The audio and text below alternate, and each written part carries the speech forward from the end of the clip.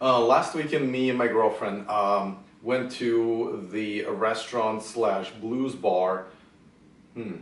Is it a blues bar?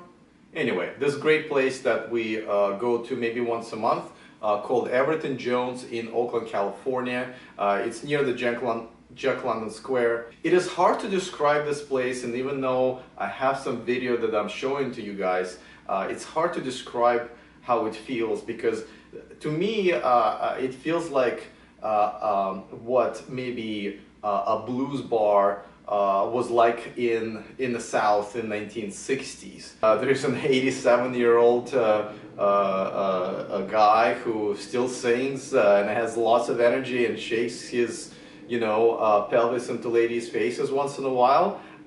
It's a little bit weird, but it's entertaining. The food is great. As a matter of fact, it was so great, and I was excited to have it so much. I completely forgot to take a video of it. So what you're going to see is basically when I'm halfway done through it. So needless to say, the food is great. A real authentic Southern barbecue. Chicken ribs and tri-tip and so forth.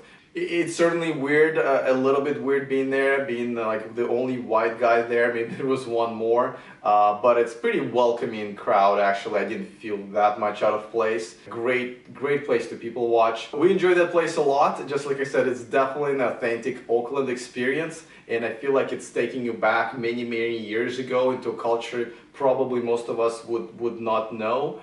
Strongly recommend. Definitely come with an open mind, but I think you'll have a great time.